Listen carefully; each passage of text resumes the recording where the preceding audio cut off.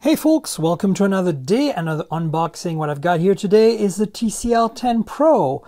If you haven't yet watched it, look at my unboxing of the TCL 10L, which is kind of like the cheaper version of this phone. This is a premium mid-range phone, whereas the TCL 10L is a cheaper mid-range phone. So the difference in price is this is a $450 phone, whereas the TCL 10L is a $250 phone, but they're very similar in many ways. This has upgraded design and materials, but also some upgraded specs as well. So let's check it out. This is what it looks like. A nice glass and aluminum sandwich. TCL 10 Pro tells you here what to expect. You got a 6.47 Full HD 1080p display, which is AMOLED and has a curved edge, versus a flat panel that's an IPS on the 10L. You got HDR10 support, 64 megapixel main camera versus 48 on the 10L, 120 gigs of storage, 6 gigs of RAM, and a 4500 milliamp hour battery versus 4000 on the 10L. It says display greatness, which seems to be TCL's logo. Don't have too much here on the back. And then, yeah, that's basically it. So let's check it out, shall we? Dun, dun, dun, dun, dun, dun, dun. It's a little stuck in there. And that's it for the inside. Now we have the phone. So that's nice. Let's see. Here we go. TCL 10 Pro. And we have a divider. And something in here. Let's have a look at this. Let's open it up. There we go. Aha, there's a case, very much like the 10L, and some documentation. SIM removal tool, of course. So it says TCL 10 Pro safety and precautions and quick start guide, of course, Spanish on the back. I showed you this on the 10L, but let me show it to you again because it's actually pretty nicely done. Here are all the details, shows you screenshots. Yeah. Basically, that's what to expect. And like the 10L, it comes with this cool case that says display greatness. And this is like a nice TPU case, not the kind that gets yellow over time. I like how a lot of Chinese phones come with these decent quality protective TPU translucent case. Still give you the chance to enjoy the design of the phone by looking at it. So we have a bunch of stuff in here. So there is a charging cord. This is USB-C on one end, of course, and USB-A on the other end. Not too surprising there. And we've got a charger here as well. Let's have a look at that. Ta-da! Now, I bet you this is the same 10-watt charger we saw on the 10L. And that's how you charge a phone. And that's basically the content of the box. So let's have a look at the phone, shall we? So let's slide it out of its package. Dun, dun, dun, dun. There it is.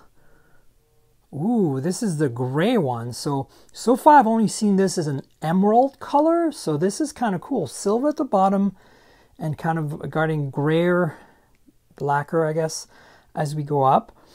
And the one I've seen so far, I did a hands-on, you should check the hands-on up here, was a greenish one. So it was like lighter green to kind of a dark emerald at the top.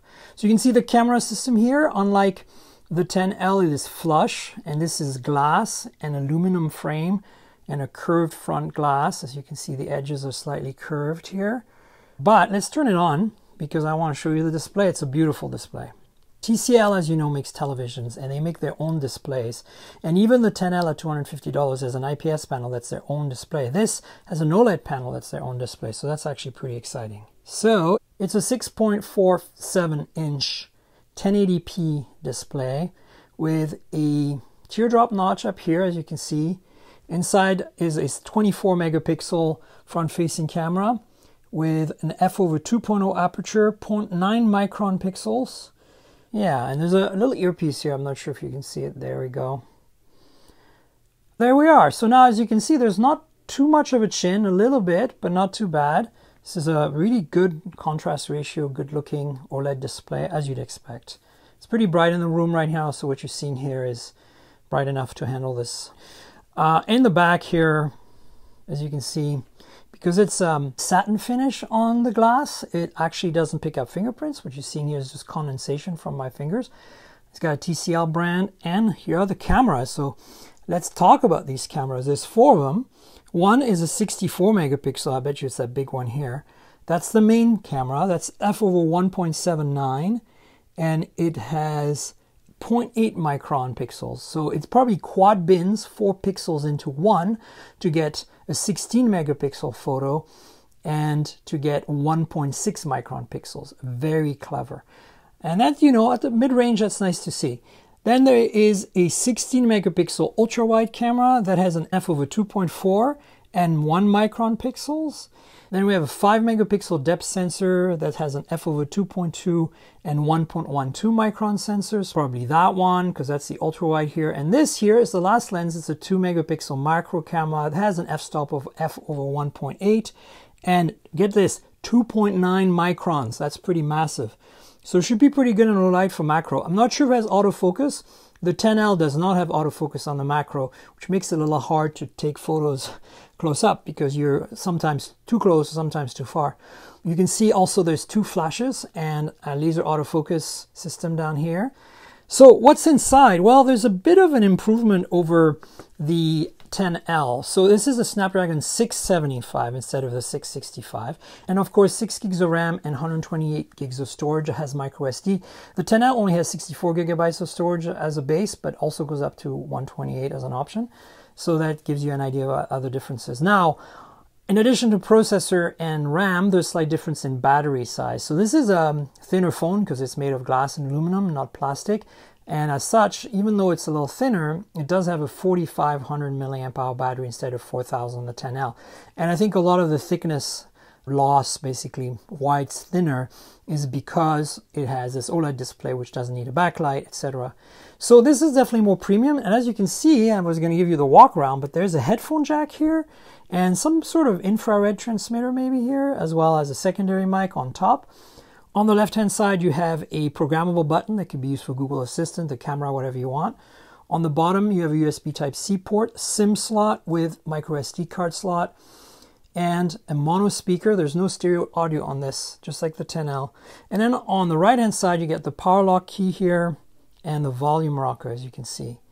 And that's basically it for the tour of the phone and for all the specs and all the details. Now, you're going to notice that unlike the 10L, there's no fingerprint reader on the back. Well, that's because it's an under-display fingerprint reader. So you really are getting kind of a more premium version of the 10L with upgraded specs by spending an extra $200, which is to be expected. And as you can see, the waterfall display on this isn't too pronounced. So it's actually going to be pretty manageable. I think we're not going to get too many false positives on touching the screen and stuff. And I like how this top is flat, slightly concave almost even. Same with the bottom. So very cool looking design. I wish I'd gotten the emerald.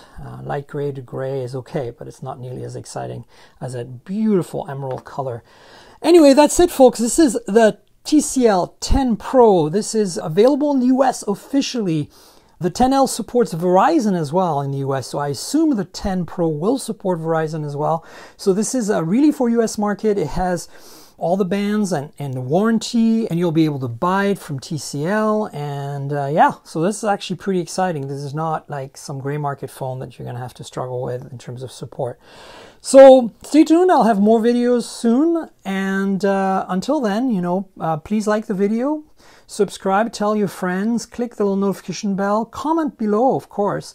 And remember that all the stuff I do here on this channel is a complement to my podcast. mobiletechpodcast.com is where it's at. You should subscribe to the podcast, you know, tell your friends about the podcast. And we're on Google Podcasts, Apple Podcasts, Spotify, Pocket Cast, pretty much everywhere. So please add me to your podcast list. Subscribe to the show, subscribe to the channel, and we'll see you soon with another video. Cheers, everybody.